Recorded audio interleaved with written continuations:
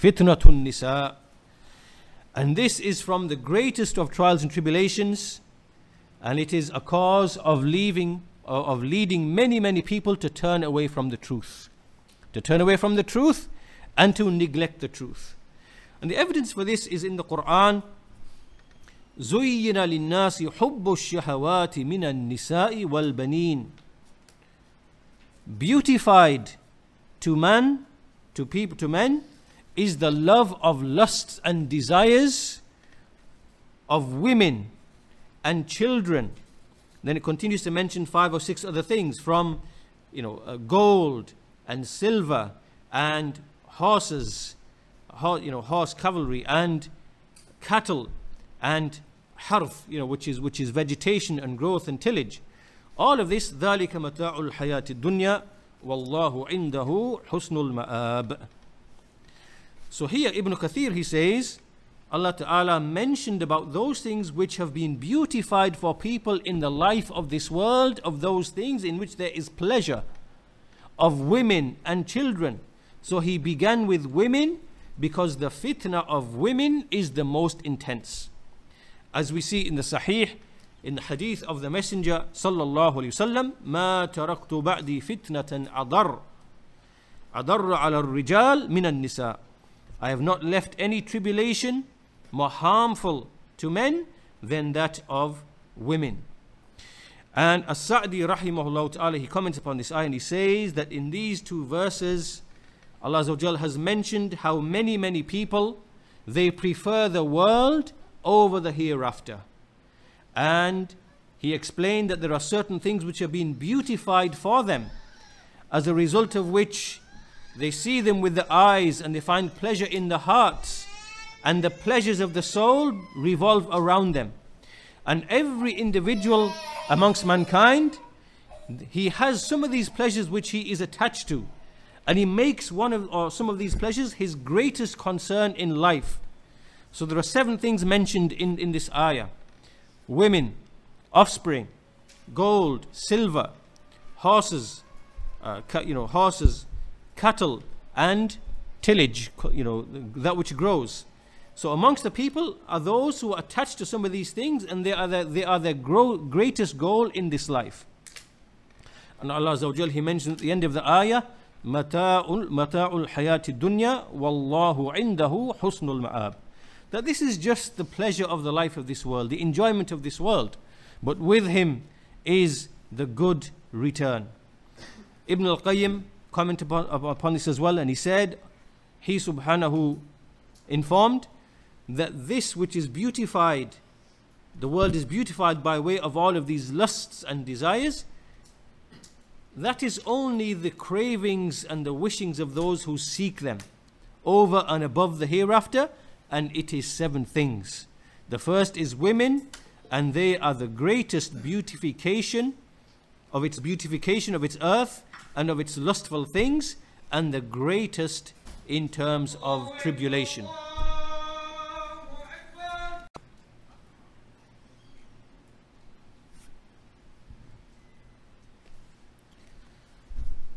Allah Azza wa Jal has mentioned in the Quran an example for the youth or for the young adult in the story of Yusuf alayhi salam.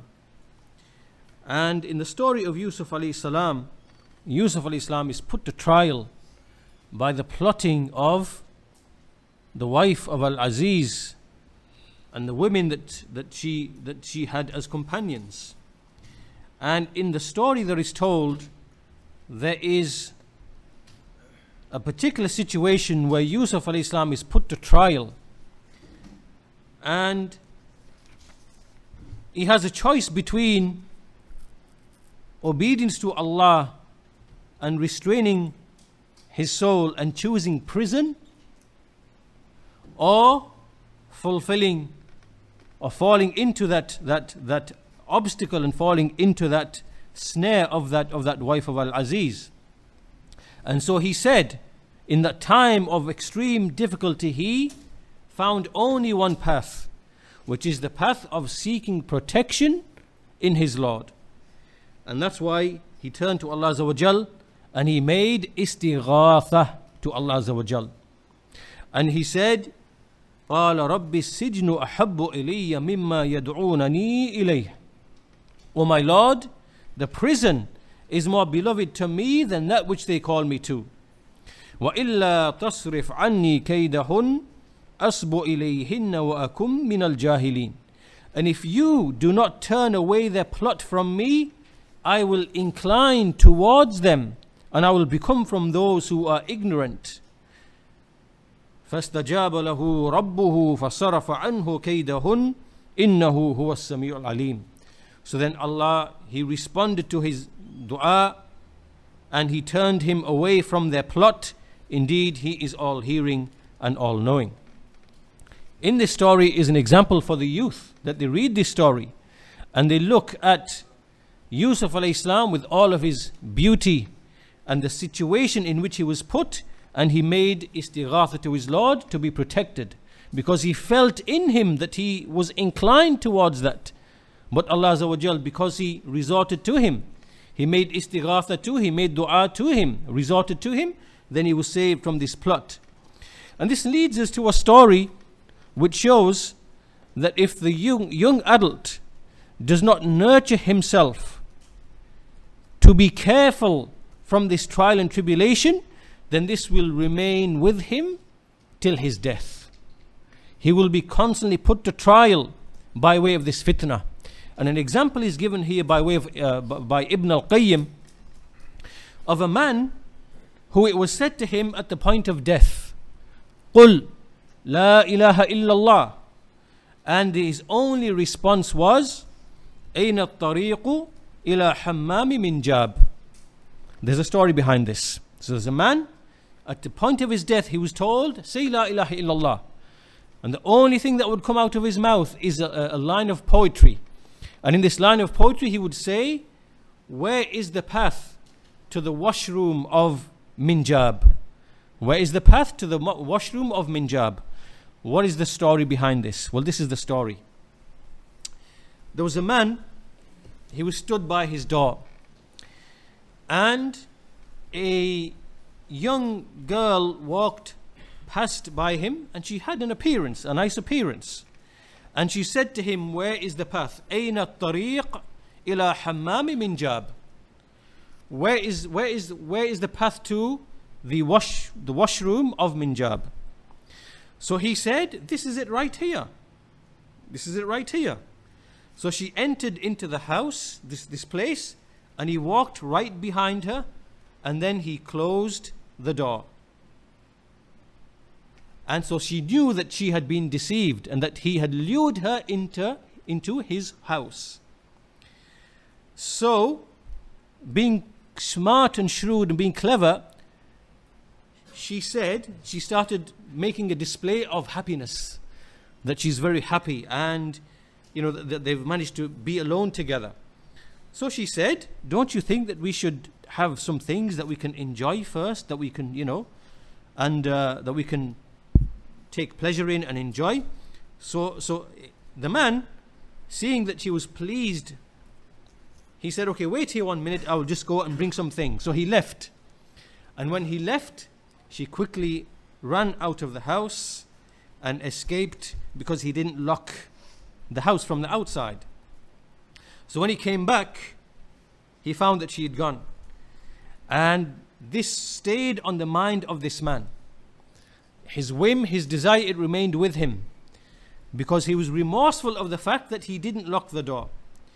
And he kept reciting these lines of poetry. يا رب قائلة يوما وقد تعبت أين الطريق إلى حمام منجاب. So basically he's reciting in poetry that maybe there will be another one who will come and ask, where is the path to the washroom of Minjab? Right? So this hawa, this desire, it remained with him. So on one occasion, it so happened that his slave, there was another girl who heard him recite these lines of poetry, and so she retorted with some other lines of poetry. So she said, حَلَّا جَعَلْتَ صَرِيعًا إِذْ ظَفِرْتَ بِهَا حِرْزًا عَلَى الدَّارِ أَوْ قُفْلًا عَلَى الْبَابِ.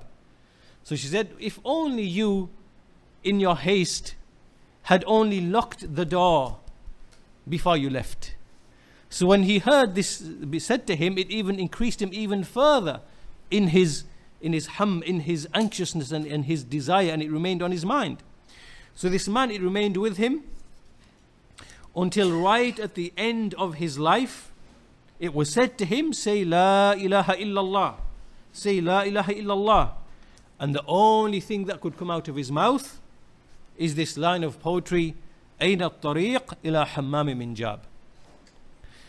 This incident here, this illustration, is an indication to show that this desire and lust, once it captures your heart, it's like a poisoned dart.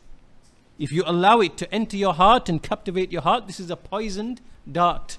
That poison now is within you.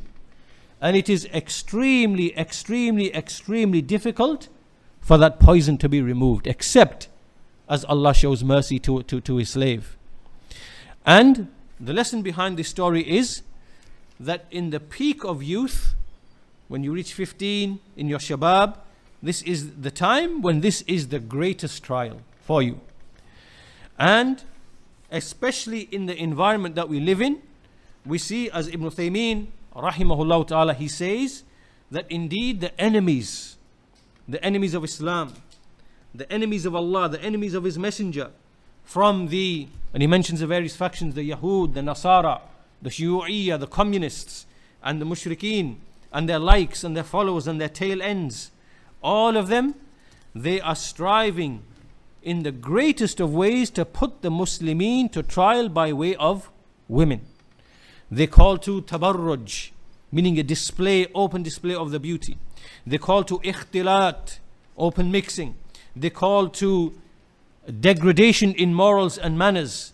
They call to all of this by way of their pens, by way of their actions, by way of their tongues, and refuges from Allah, because they know that the greatest tribulation which makes a person forgetful of Allah, forgetful of his Lord, forgetful of his religion, is by way of women.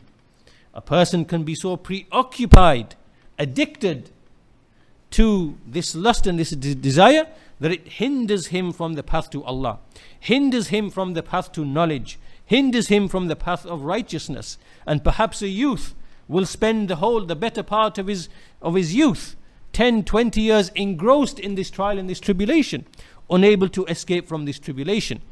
And this is how great this fitna is. And you can see that in the societies in which we live, this is from the greatest of tools and weapons of those people who are, as the Shaykh said, enemies to Allah, enemies of the Messenger, who prefer wealth, power, authority, money, possession to submitting to Allah and His Messenger.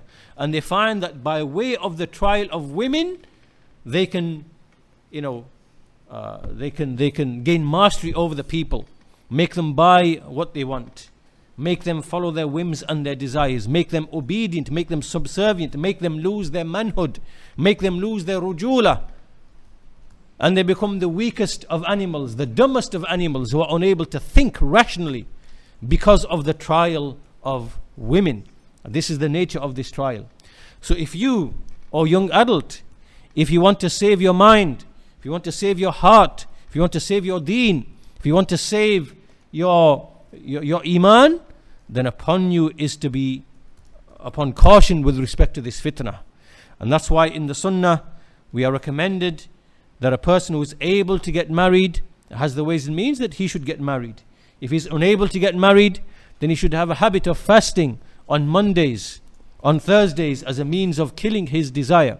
And we see likewise in the sunnah how Allah Azza wa Jal, He is amazed at the youth who is preoccupied in his worship and obedience away from, he's not interested in these other tribulations and lusts and desires. Allah is amazed at such a youth who in his youth he grows up engrossed in this worship and righteousness. So be like this, and inshallah ta'ala, if you have sabr upon this and you reach the age of 40, 50, 60, you will see the fruits of this striving against your soul.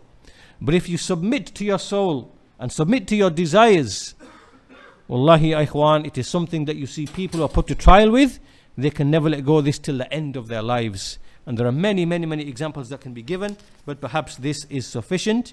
And know that there are people out there who want to steal your iman. They want to rob your iman. And the greatest of ways, if they cannot make you fall into shirk and kufr, is by way of the tribulation of women. So fear Allah, ya ikhwan. This is advice to myself and yourself, to fear Allah with respect to this and become attached to Allah. Tawheed is the greatest weapon, and worship Allah, have the taqwa of Allah, and use those ways and means